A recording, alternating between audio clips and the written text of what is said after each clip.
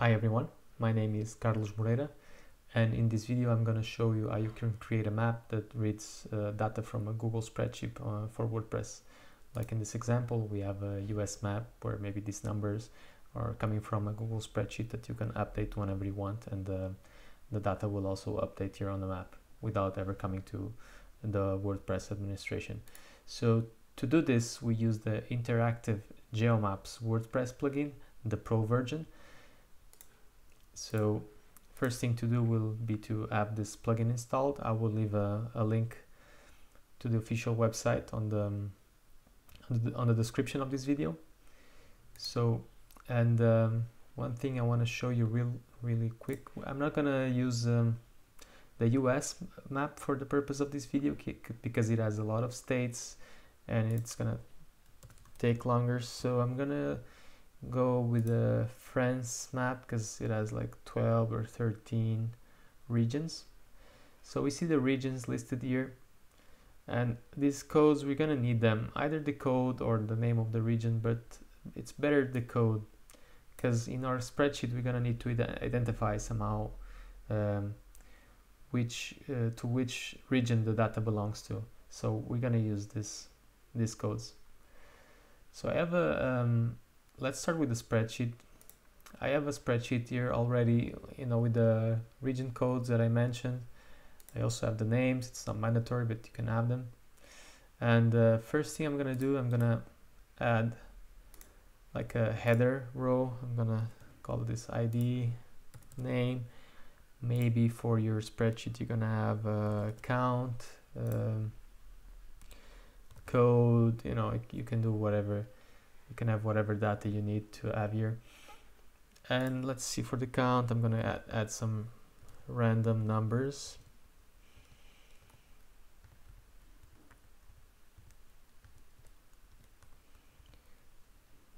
And okay, maybe the code we have, maybe positive, can be some control code you have, and then negative some others. It can be whatever you have in your spreadsheet. It doesn't have to be this. Basically we will need to have a region code. Is the only mandatory field you need, but usually if you're using a spreadsheet you will have several columns with numbers, etc. So that's why I'm adding a couple of extra columns.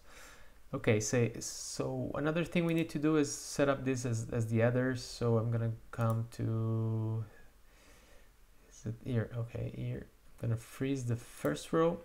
Okay, and what we need to do for this to work is to make the two things. We need to publish to the web. Okay, yes. Okay, I'm just gonna open this link here so we see. Okay, here's our spreadsheet. And another thing we need to do is to actually make this public. I know it's not the best, but it's the only way we can get this to work. It only needs to be on this option, that it has anyone with the link can access it. It doesn't need to be the public on the web, but it can't be the private option. You have to open it to the public. Okay. Done. Okay, so now we have our spreadsheet published and open, and the plugin actually can't read from the Google spreadsheet. What it can do is to read from the JSON file that it can produce. So getting the JSON file from the spreadsheet is not straightforward. I advise you to convert Google Spreadsheet to JSON, or get JSON from Google Spreadsheet. At the time I'm recording this video, I found a couple of tutorials. They work. Maybe in a couple of years that will be different. But basically, for now, what I needed to do was to copy this long string of numbers and letters, etc. This random thing here, and then on the tutorials you will find something like this. I basically use this long URL and replace some part of the URL with that code that I copied there. So, and I end up with this long URL, and this is the URL for the JSON file for the spreadsheet. I'm gonna open it, and here's our JSON code. So I have an extension on my Google Chrome to see the JSON like this. Usually it will, maybe you might be seeing something like this. I advise you to I use JSON tree, if I'm not mistaken, which is really cool because it allows me to view the JSON code like this. And I'm gonna take advantage of the this extension. I'm gonna close all the JSON objects, and this is a very complex JSON file. The data is hidden, inside the feed. Now inside the entry, I'm gonna open up entry, and our entries are actually here. And it's not so straightforward the way they're saved here, but we can see here ID, name, count, code, which is the columns that we used. So okay, now that we have our JSON file and we know more or less the hierarchy, I'm gonna talk this again about this soon, but it's important to know that the data that we need to access is inside the feed and then inside the entry.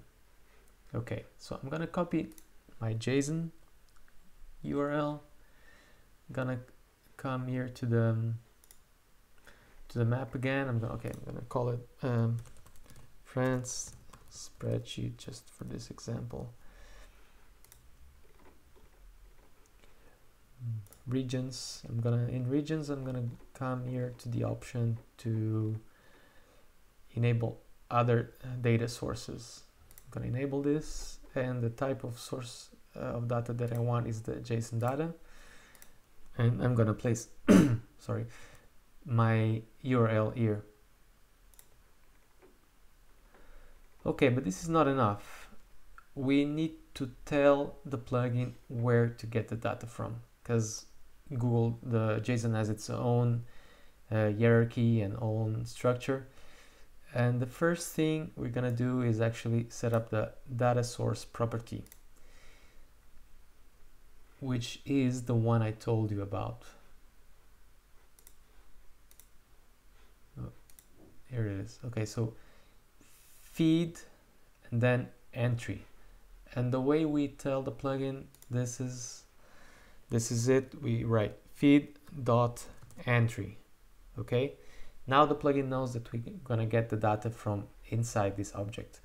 And then the JSON ID property should be the column, the property that has the ID stored.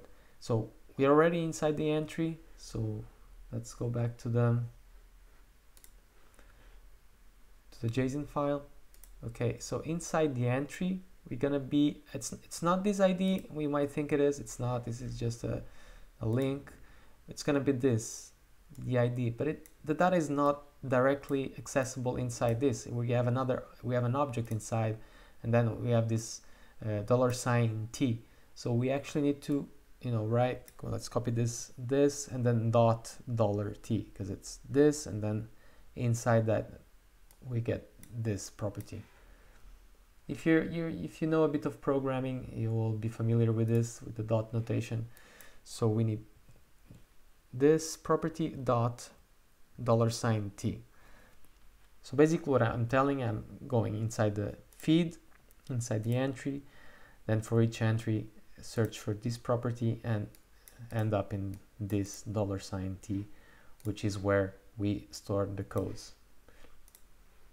Okay, this might be a bit difficult to follow, but now that we have this in, maybe we can see something happening. Okay, something's happening. The map turned green. It's recognizing something.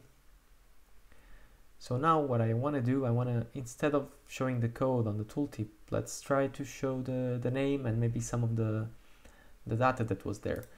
And this can be done either down here in the tooltip template or in the tooltip options. This is the default tooltip content template, and so we want to show the name, and it's the same logic as before. Sorry, it's the JSON file I'm looking for. Okay, so the name is actually here and inside the T. So we're gonna need this. And here, these are placeholders. We can write like something like this, name, and then inside this curly brackets, we can have the reference. So I'm gonna just name and then maybe count, and this is gonna be very similar to this. Oh, this is not ID, it's T. Yes, count, and it's gonna be, let's go back, count. All of them have the $T.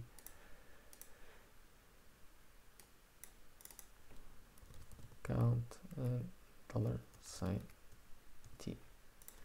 Okay, so this is just a HTML code for line break.